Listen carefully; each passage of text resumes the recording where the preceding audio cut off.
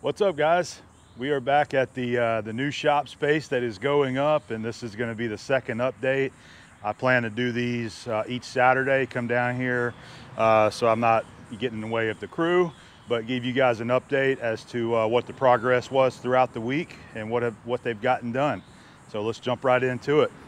I will go ahead and give you a pan down the building so you can see they have, I believe they have all the external sheathing nearly done. They're still working on that end down there, that last unit.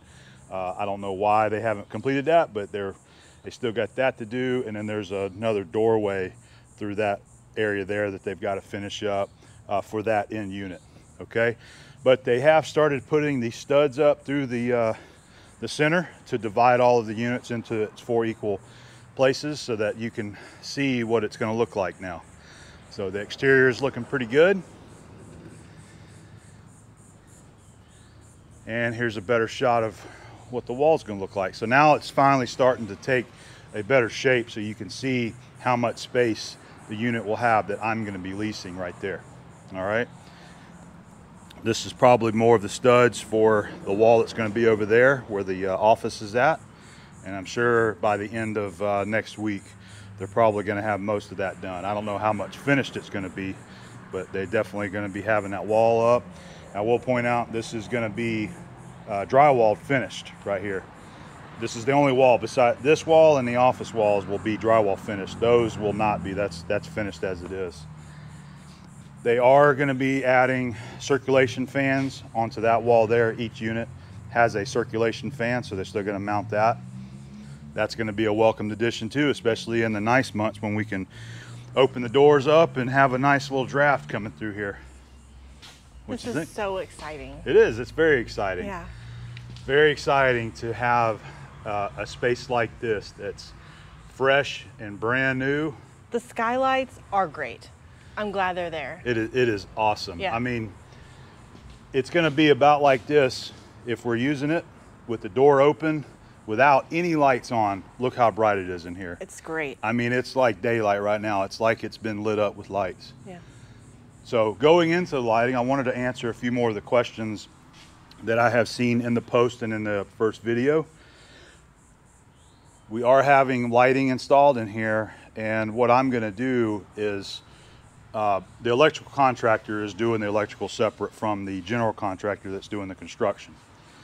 I believe what they're installing is what they consider maybe UFO lights. I believe it's the round style LED lights, and I don't remember how many he has scheduled to put in here, but I'm going to see if I can go ahead and possibly double what they're planning on putting in here to have even more light, because I definitely want it bright in here so that it's plenty brightness whenever it's dark outside. So, you know, we're not always going to be here working whenever it's bright outside. We might be down here at nighttime doing some work as well. So I want to make sure that it's plenty well lit up, and it's important for a machine shop to be well lit up. Okay, one of the other questions I had is, are we going to have 3-phase power? Absolutely, we're going to have 3-phase power here. This will be a low voltage 3-phase, just like I have at my shop. The service here over at Joe's facility where Gulf Power is going to be hooking in is not equipped for high voltage. So I believe it's 240 3-phase is what's going to be in here. The panels, I believe they're planning on putting into this back corner area right in here somewhere. I'm sure it'll be right here. All right, the 3-phase panel, everything will be right here. All right. So one of the things I got to work on this week is I'm planning on getting a proper piece of conduit, piping, and boxes. And Richard is going to be, whenever they're finishing this wall here, I would like him to have, you know, a circuit here available with different outlets available that we can use to hook in machinery down the road. I don't know what is going to be in here yet. I want the option to have a box there available to hook into, so it should be just an open pipe so that they can pull the wires through whatever I need and hook it up there. So that's sort of like a pre-planning thing. They will be putting receptacles along the wall, and I'm going to talk to them about that as they get started to make sure that I have plenty of receptacles. I want them to go all the way around and have plenty of places to be able to plug in something. All right. I think that covered the questions that I wanted to touch on. Okay, so this right here, I went ahead and ordered a bag full of jam nuts. I always call them half nuts, but these are jam nuts, 1.25 inches. That's what the stud size is. So next week, we're gonna be getting the column set right here for the Gorbel jib crane. And I believe what we're gonna do is set the column first, and then let it set before we torque it down and add the rest of, the I-beam on the top. So the plan is, and Richard, the contractor, suggested let's do this. Get some half nuts, which is what I got. We're gonna run half nuts down on all of the studs, down to the bottom, and we'll space it approximately a 1/2 inch from the concrete up to where the base will be, and then get the column plumb like we're supposed to. And then once we get it plumb and ready to go, Richard is going to grout the bottom of it. He's going to shoot the grout in there from the bottom. And that is one of the specifications from Gorbel, and I know that's a proper way to mount machinery as well. And from what I understand, that is important to ensure 100% contact of the base to the floor. We've had a lot of people asking about, why can't you just set it down on the floor and bolt it down? You can certainly do it that way, and it would probably work fine, but they recommend that you grout the bottom so that the grout is touching the bottom of the base plate 100% all the way around. So that's the plan. That's what we're going to do.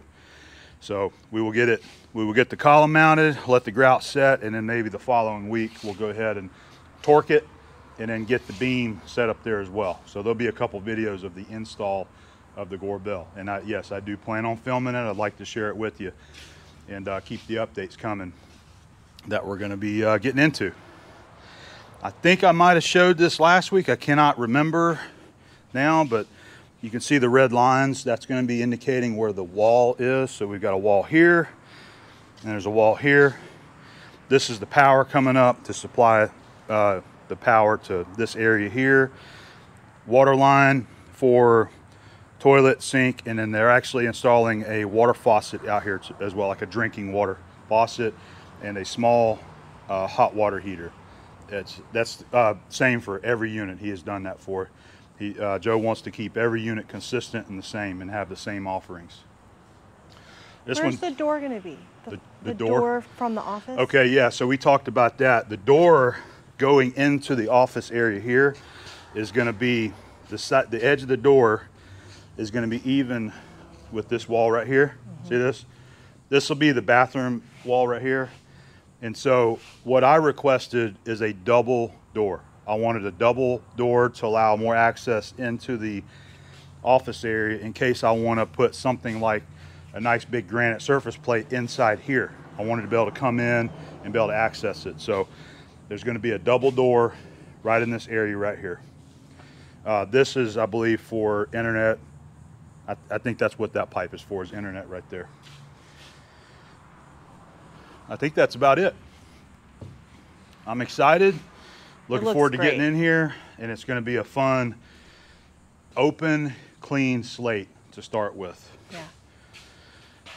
I do have some ideas for later on once we get in here, and it's going to be a slow process getting everything started. This, I believe I talked about this last time. This is not going to be a replacement to my existing shop. This is going to be an addition to my existing shop. I don't want to move everything from there into here. I will certainly entertain the option of maybe bringing some things up here. I just don't know what that's going to be yet. But I wanted additional shop space to be able to expand and grow and add some new capabilities to what it is I do. I think that's about it. I will go up front and show you what the front of the building is looking like, because we have that update as well. But I think that's what I wanted to touch on, was so you guys could see the actual wall. We had a lot of people thinking that this entire building was mine. That would be nice. It would be nice, but that would be very expensive. And I know this unit is still available, and he had asked me, he goes, you want this unit too? Because he would leave this center wall out or have a doorway there that they could close up later. if I wanted to occupy both places. But, Maybe I should have rented it. But I was like, you gonna give me a discount? He goes, man, it's gonna be what it is. So I would have to rent both units, and I'm not doing that. This is gonna be good for us right here. This is gonna give us a nice, clean shop to work in and add some more machinery. I'll have a jib crane in here for lifting heavy loads, and it's close to the house. It's not very far away. That's the other benefit of this as well. This is exciting. Very exciting. Here's looking at the outside of the wall that's completed, and I had asked them why this is a different color.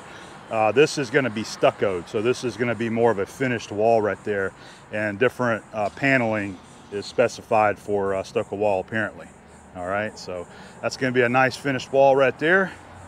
And then, oh, I was going to show you, or I was going to tell you about this too. So there's going to be, you can't really see it, but down there, so they have a sidewalk that goes all the way down. I think it's 6 foot wide, and it will go all the way to the end. It connects because there's a loading dock at the other end of this row right here. That is the community loading dock. If you need to unload a truck and maybe you just want to use a pallet jack or a dolly or something like that, you'll have access to all the doors all the way down with a nice clean sidewalk. One other addition that will be on over all of the doors is a like a canopy. You might be able to see down there on that building what I'm talking about.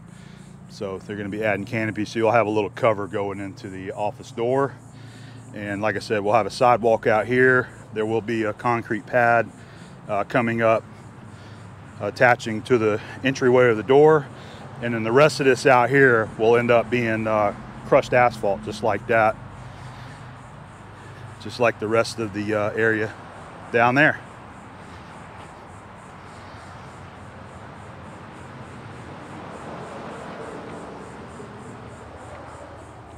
Hey, there's a shot of the loading dock right there that we can all use if we need to unload a truck. And then this gives you a little bit better idea of what the approach and the sidewalk will actually look like whenever it's finished right here. So we have a little concrete connecting the doors, and we'll have some parking in front of the units like that.